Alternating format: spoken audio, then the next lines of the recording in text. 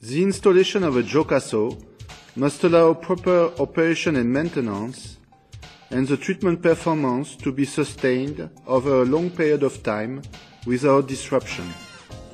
For that purpose, the installation location as well as an optimum installation method need to be considered and an installation plan to be made. In addition to the main unit, a Johkasou includes pipes and ancillary equipment which require the creation of drawings for the installation work. The installation of a Johkasou involves several operations such as excavation, bar arrangement, concrete pouring and curing, plumbing, and equipment installation.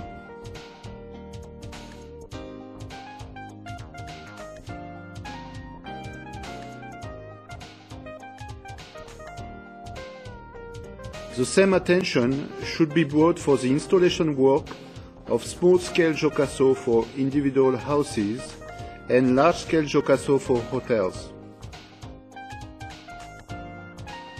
In Japan, the installation of a Johkasou must be reported to the municipality, and the installation work has to be supervised by a nationally qualified technician called Johkasou-installation worker. In addition, depending on the construction operation, for example, when using heavy machinery, qualified technicians are required. The operations for the installation of a Johkasou unit involve deciding the installation position based on the design, excavation work,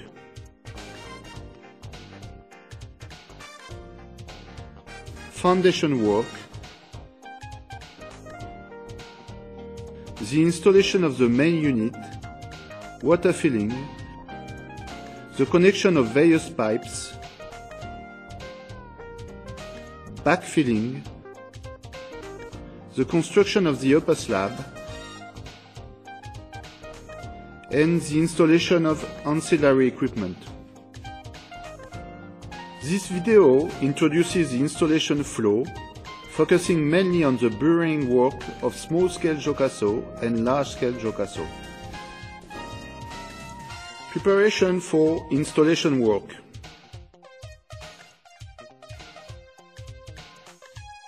Preliminary survey and preparation for installation work. To install a Johkasou in a way that prevents any damage and enables operation and maintenance, parameters such as soil quality, groundwater level, as well as the status of the discharge point are checked. Preparation is carried out and meetings are held with related parties in order to have a smooth and safe construction in accordance with the construction drawings.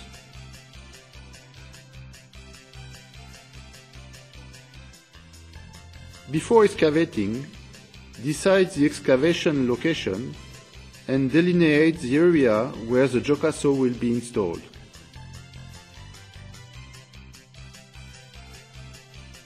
Installation work of main unit. Excavation work.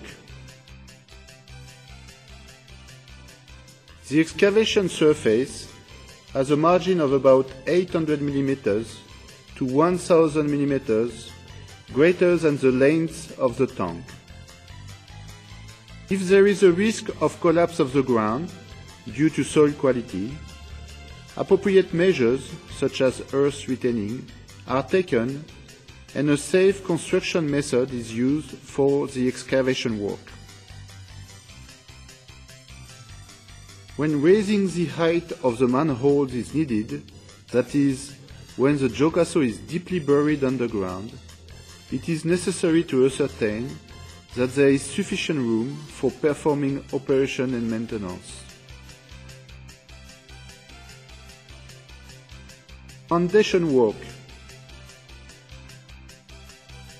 First, a rubble foundation is made and then concrete is poured for leveling. In accordance with the bar arrangement diagram, the concrete foundation is poured and the height of the finished foundation is checked. The horizontality of the Johkasou is checked, as levelness plays an important role in ensuring a normal treatment performance, as well as preventing tank damage and water leakage. Generally, the targeted levelness is 1 in 200 or less. To avoid any mistake, the position of each tank is carefully marked and checked, as well as the position of the anti-floating fittings. Installation work of main unit. First, a line representing the center line of the Johkasou is drawn on the foundation. The weight of the Johkasou, as well as the distance between the crane and the installation site, are checked, and the Johkasou is suspended with a crane that can lift it safely. Then, the center line of the Johkasou is aligned with the line drawn on the foundation. Next, the level of the main unit is checked again.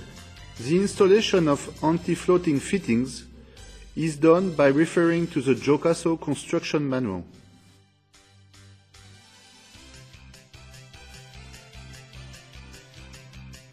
Water filling and backfilling work. After ensuring that there are no abnormalities inside the tank, the Johkasou is filled with water. The depths of the bottom of the inlet and outlet pipes are checked to ensure proper connection. Before backfilling the soil, the fixing of the anti-floating fittings is checked. The space around the Johkasou is then evenly backfilled with soil to prevent tilting, deformation and damage. During backfilling, hydraulic filling and soil tamping are performed every 300 mm in height.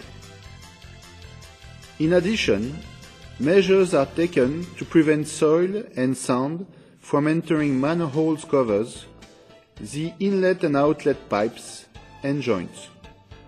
For backfilling, high-quality soil and sand that do not contain pebbles are used, as pebbles may cause damage to the Johkasou. Since horizontal deviation may occur during backfilling, the level is frequently checked during this operation.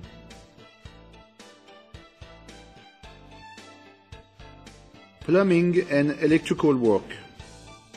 Plumbing work. The inlet and outlet pipes are connected based on the slopes shown in the construction drawings. Pits with inverted arch are installed at the starting point, bending point, and confluence of the pipes. A closed lid is used on the pit with inverted arch to prevent odors and rainwater from entering the Johkasou.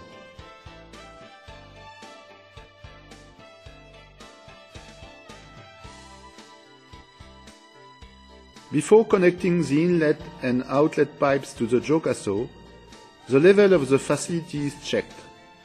Since the pressure of the air supply from the blower drops in long pipes and at bends, carefully perform air pipe work while checking the construction drawings.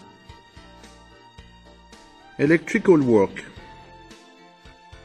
Waterproof boxes are used for the inside of the tank and the externally exposed parts.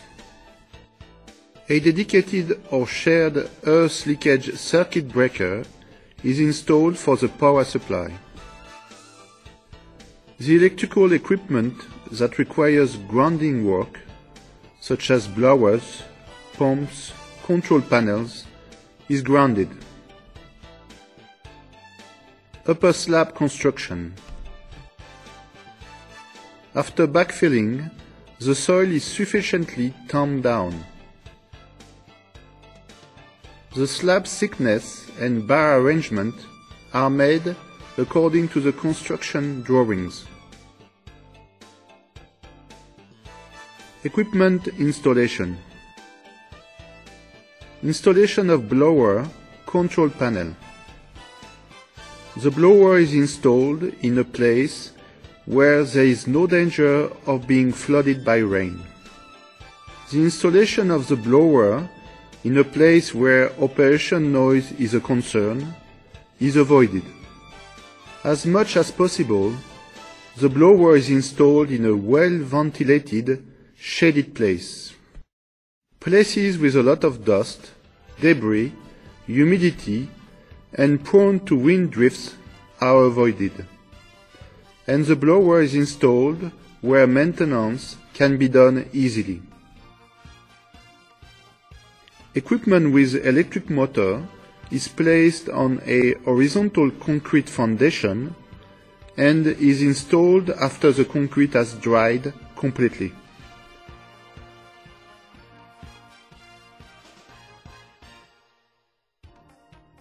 After the construction work is completed, the appropriateness of the construction, in accordance with the manufacturer's construction completion checklist, is checked, and then a test run is conducted in the following order. The valves are checked, and the adjustment plates of the transfer device are set appropriately. The condition of the aeration is checked. It is checked whether water is pumped from the transfer device. In addition, if a timer is installed on the blower, it is confirmed whether it is set for normal operations. Special work. The following work may be carried out depending on the Johkasou construction conditions, for Johkasou ranging from small scale to large scale. When installing Johkasou in a place where vehicles pass. To prevent the load from being applied directly to the Johkasou, the main unit is supported by erecting columns or by installing retaining walls. The manholes should be load-bearing type. When the inlet pipe lies in a deep position. If the inlet pipe lies in a deep position, an inflow pump tank is installed and the height of the manholes is raised to less than 300 mm. If an inflow pump tank cannot be installed, a pit, as space for maintenance, is constructed above the Johkasou so that operation and maintenance can be easily conducted. When a Johkasou is deeply buried, a reinforced concrete wall is built to protect the Johkasou from external earth pressure. When installing a Johkasou on the ground or indoor. When installing a Johkasou on the ground, consult with the Johkasou manufacturer in advance about the necessary UV-resistant coating and strength of the frame, and determine an appropriate construction method for the ground installation. If the temperature or direct sunlight adversely affects the water temperature in the tank, heat insulation work is conducted. In areas with earthquakes or strong wind, the main unit is attached with fixtures, anchors, or concrete. As inspections for operation and maintenance can involve working in high places, it is important to ensure safety. A fence is installed to prevent anyone other than maintenance workers from entering, and consideration is given to install a lock at the entrance. In Japan, it is institutionalized that various qualified persons are in charge of these different operations so that Johkasou can be properly planned, designed, and installed.